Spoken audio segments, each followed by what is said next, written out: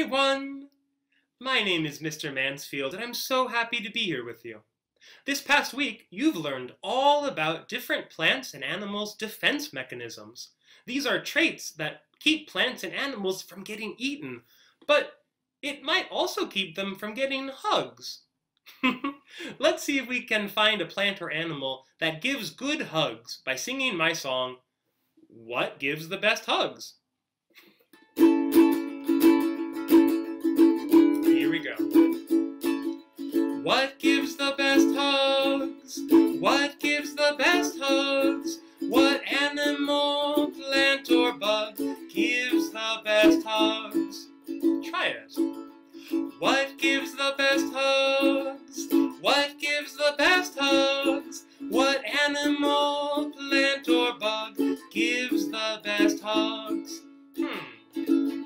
You could hug a rose with brightly colored blooms and a delicate aroma inspiring perfumes. No, don't get too close. The rose begins to scorn. I might look beautiful, but watch out for my thorns. Ow! What gives the best hugs? What gives the best hugs? What animal, plant, or bug gives the best hugs? You could hug a skunk, striped all black and white. If you live near a park, you might find one out at night. No, don't get too close. The skunk begins to say, I look cute and cuddly, but you can't stand my spray. Woo! What gives the best hugs? What gives the best hugs? What animal, plant, or bug gives the best hugs? You could hug an octopus, I bet that'd be great. They could give you 4 hugs since their arm's number 8.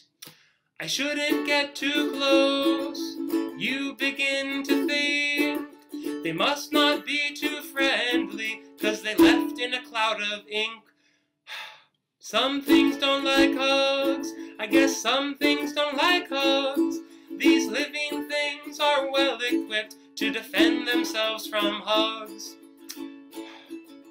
Some things don't like hugs, I guess some things don't like hugs. These living things are well equipped to defend themselves from hugs. That was so silly. Thank you for helping me sing my song. These living things have such unique and efficient defense mechanisms.